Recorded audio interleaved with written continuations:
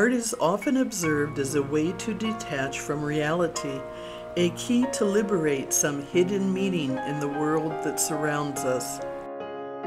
This is not completely true for art genres like hyperrealism, where the line between reality and art is practically erased in the paintings and sculptures these artists create. Several branches of realism are clearly focused on producing artwork which resembles a real-life image, some of them even going further and beyond. Hyperrealist artists are often including preliminary drawings or grisaille painting and molds into their creative process. A grisaille painting is one that uses a single tone, especially gray, to produce a three-dimensional effect. To achieve that high level of accuracy, the artists usually employ photographic slide projections or multimedia projectors onto canvases or other rudimentary techniques like gridding. Hyperrealism is a genre of painting and sculpture resembling a high-resolution photograph. Hyperrealism is considered an advancement of photorealism by the methods used to create the resulting paintings or sculptures. The term is primarily applied to an independent art movement and art style in the United States and Europe that has developed since the early 1970s. Russian painter SERGE MARSHENNIKOV is a good example of hyperrealism. Sergei Marshennikov was born in 1971 in Ufa, Bashkiria, Russia.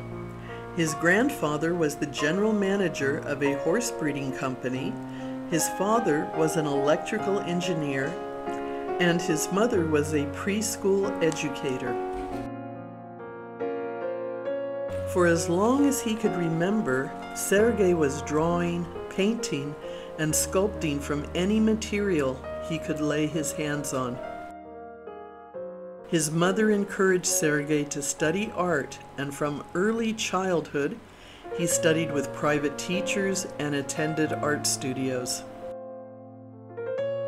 After receiving several awards for his children's watercolor and pastel paintings, Sergei decided to become a professional painter.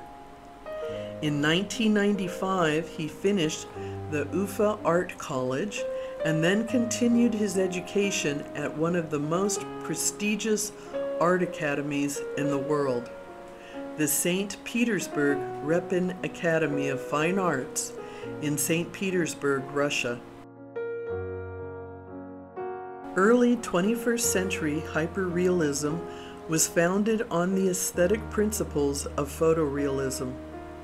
Hyperrealist painters and sculptors use photographic images as a reference source from which to create a more definitive and detailed rendering, one that often, unlike photorealism, is narrative and emotive in its depictions. Strict photorealist painters tended to imitate photographic images, omitting or abstracting certain finite detail to maintain a consistent all-over pictorial design.